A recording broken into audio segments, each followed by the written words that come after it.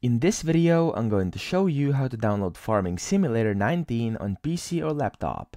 So the first thing you want to do is download Steam, which is basically an app that lets you buy, download, install, and then play games. So the way you do this is simply by going to Google, typing in Steam, and then the first link that pops up is from store.steampower.com and says welcome to Steam. So you want to click on this and then go to install Steam up here on the right.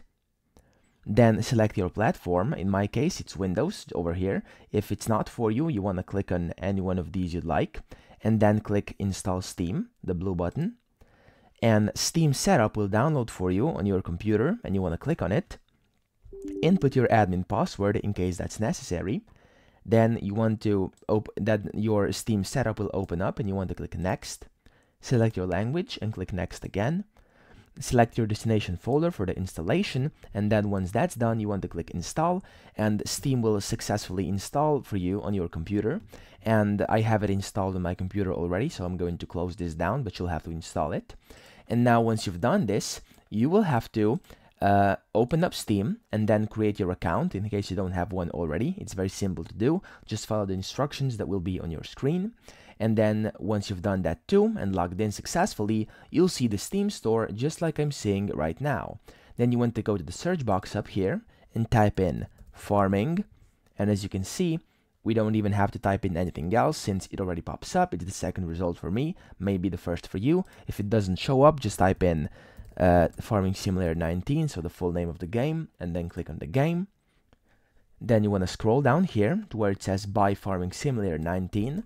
You want to click Add to Cart, View My Cart, and then over here you want to select whether you want to buy it for your account or as a gift. Now I'm going to buy it for my account, for myself, and then click Continue to Payment.